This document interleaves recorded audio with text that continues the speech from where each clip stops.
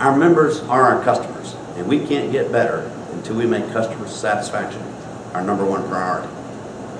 How can we achieve this? In my opinion, this is achievable through the concept of Rotary First. To be a better Rotary Club, it is imperative that we connect our members to Rotary. I was at Rotary International recently, and I was shown the results of a survey that indicated there was a tremendous gap in the amount of knowledge we as Rotarians actually know about Rotary and what we as Rotarians should know about Rotary. Compared to other organizations, we were at the very bottom. So our members really don't know that much about this fantastic organization that we belong to. But when the members learn about Rotary, our fireside chat only covers a small portion of what our members should actually know about Rotary. Rotary Leadership Institute, or RLI, is a great place to learn about Rotary, but what percentage of our members actually graduate from RLI? As a Rotary Club, shouldn't we allocate at least one program a month as a Rotary program? We have district speakers who would love the opportunity to make a presentation to your club. Many clubs have knowledgeable members who, with a little time and preparation, could give an excellent Rotary program to your members. With all the Rotary YouTube videos, DVDs, and PowerPoint presentations available, they make perfect programs to help educate our members about Rotary. There's actually enough material online that you could have a Rotary meeting every week for the next year and not go through all the material that's available for you. But it does take time and preparation to download.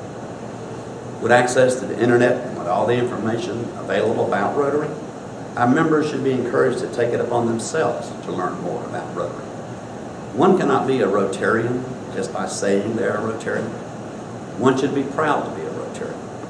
One should wear their Rotary pins every day with pride.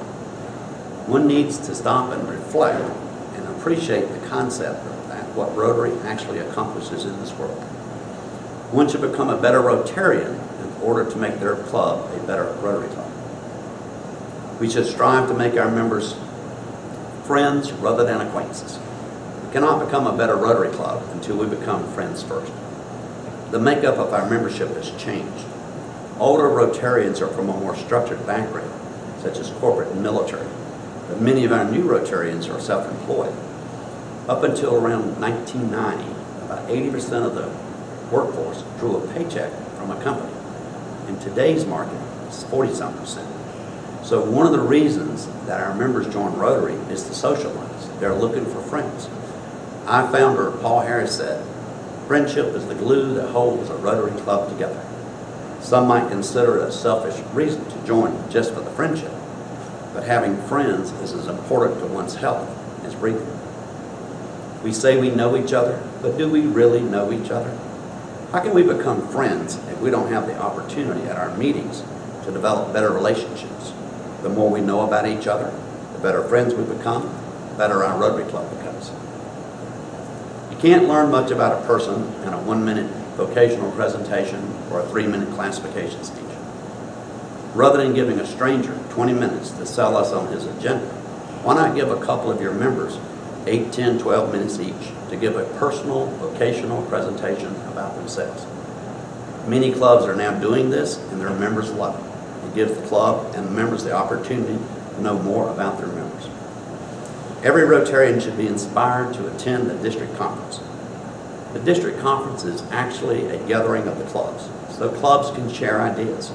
Members can experience friendship, gain new friends, network with other Rotarians, and most importantly, they can enjoy the Rotary experience beyond the club.